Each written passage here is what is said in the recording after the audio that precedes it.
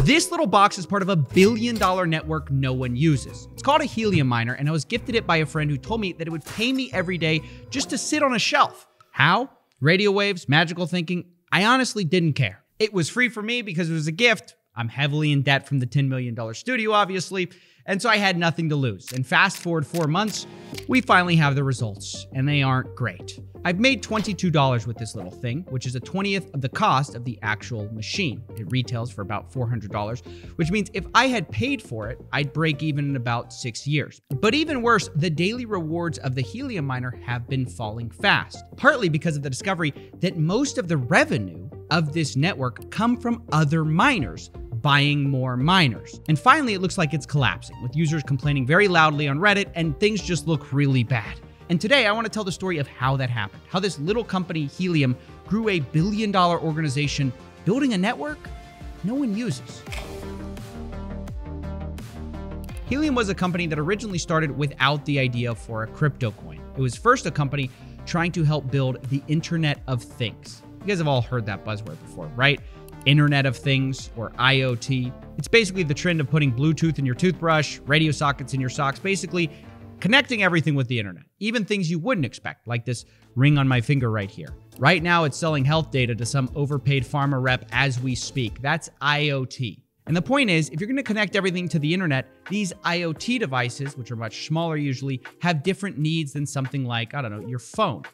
You don't need to transmit large amounts of data. You're dealing with tiny batteries, and you need these devices to work over long distances, which is why Helium uses a special frequency range called LoRaWAN, also known by its much catchier name, LongFi. And you don't need to fully understand LongFi to just know that Helium set out to kind of catch this wave of Internet of Things devices.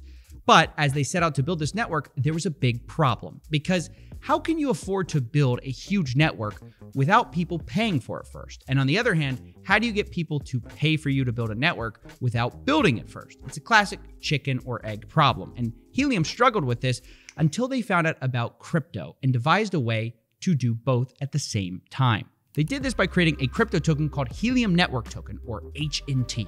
It works in two ways. On the one hand, it rewards people who set up hotspots, that's on the supply side. And on the other hand, if you want to use the network, you buy HNT and spend it on the demand side for data credits, which is simply a tiny packet of data. And the idea was early adopters who set up little hotspots like this would make lots of HNT, which in the future would be valuable as more and more people needed to buy these data credits. It all sounds pretty good, right? So what's the catch? Well, for a long time, this really was the rocket fuel that propelled the Helium network. And it was pointed to as a real use case of crypto. I'm sure you've heard before, like, what do we actually use crypto for? Well, oftentimes people would point to Helium network as a great example of real world use cases of crypto, because a single crypto coin was bootstrapping an entire wireless network. No small feat. And for a while, things were going great. Hundreds of thousands of regular people were setting up and spreading the word of wireless hotspots. And of course, passive income. This is the best way to make passive income. Passive income. Passive income. And I can't stress enough how much of the adoption of these Helium miners were due to thoughts about getting rich and passive income. And initially, payouts were eye-watering. It was a lot of money.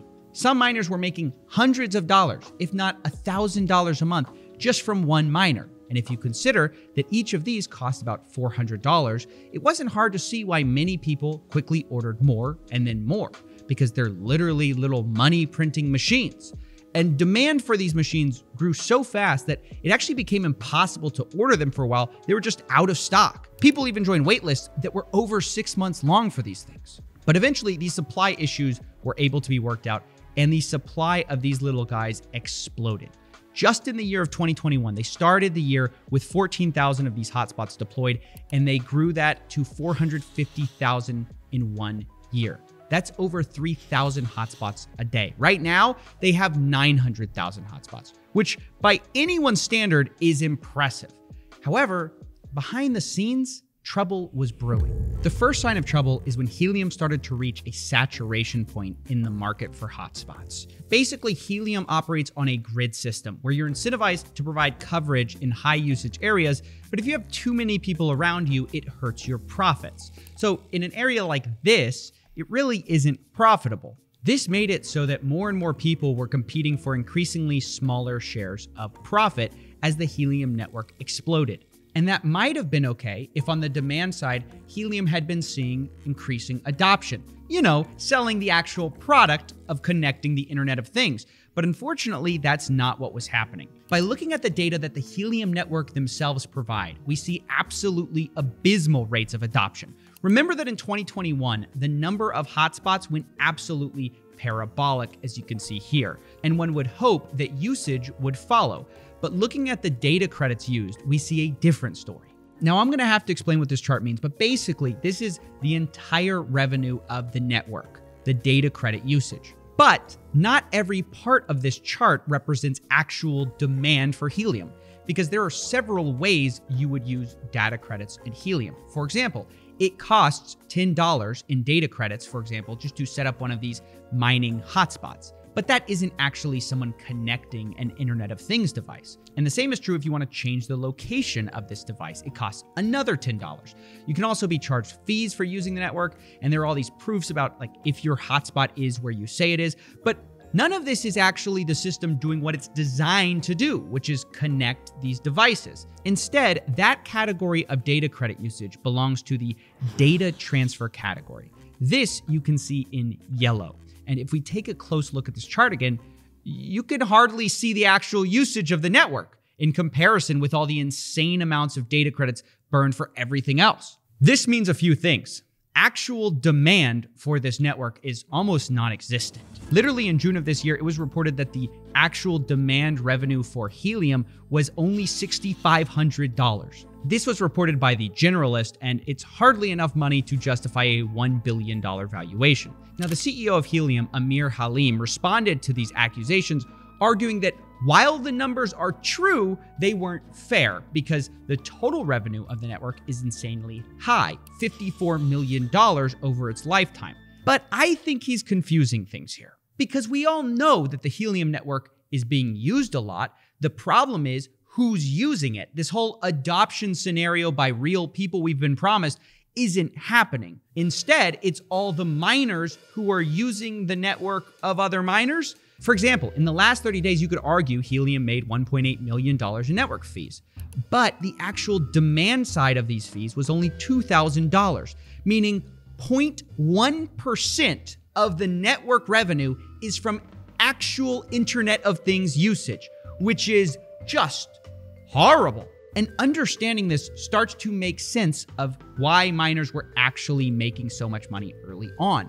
It wasn't because people were actually using the network, it's because other miners were onboarding thousands of new hotspots a day and paying tons of fees. It was sort of like a Ponzi-like system where old investors were paid from new investors, and once the market got saturated, it was all doomed to fall apart. And many of the investors who got involved for those passive income dreams are now left with expensive plastic boxes that may never pay off. That's of course assuming this LongFi dream doesn't work out, because some optimists will argue that the reason LongFi hasn't been adopted yet is because no one was building products for LongFi when it wasn't a thing. Now that it's a thing, people are going to build the products and adoption's going to grow in the next 5 years. That's their argument. But I have to say, I'm a bit skeptical given the unit economics of helium, because think about it. On the one hand, their pitch is that their data is way cheaper, 360 times cheaper according to their CEO. On the other hand, the amount of data Helium wants to sell you is by design tiny because of the frequency band. So you're selling a tiny product and you're selling it 360 times cheaper. How do you become profitable with that? You have to be servicing absolutely massive numbers of devices. And I'm just not convinced that's going to happen, because I already own plenty of Internet of Things devices, and most of them just use Bluetooth or 2.4 gigahertz Wi-Fi. I don't need LongFi. And I guess this all begs the question, how, if this data was sort of always public, did we miss this for so long? How did Helium manage to convince so many people that they were on the cusp of being successful?